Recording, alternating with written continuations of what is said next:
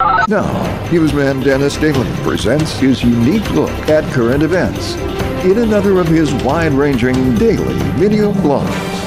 Hi, and thanks again, everybody. Are my eyes out of focus? Am I dreaming? Is there a new car in my old parking spot?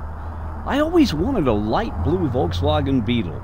No, it belongs to somebody who lives here, who now has my spot. You know, many people today don't realize that the Volkswagen was actually part of one of the few things that happened during the Hitler regime.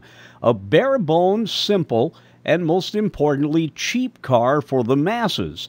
You know, literally, Volkswagen means the people's car. In many ways, it was a concept by the famous automaker Ferdinand Porsche and a maker of motorcycles. That combination came up with the prototype for the VW. Porsche then met with Hitler to talk about the car, and he thought that it would follow through on the Führer's idea of a car for everyone. Carried 5 people, went 62 miles an hour, got over 30 miles to the gallon, and most Germans could afford one. Today's Volkswagens are a far cry from the original people's car, but I still think they're cute. And I think this one is, but my eyes won't focus. I'm Dennis Daly with your Daily News Update.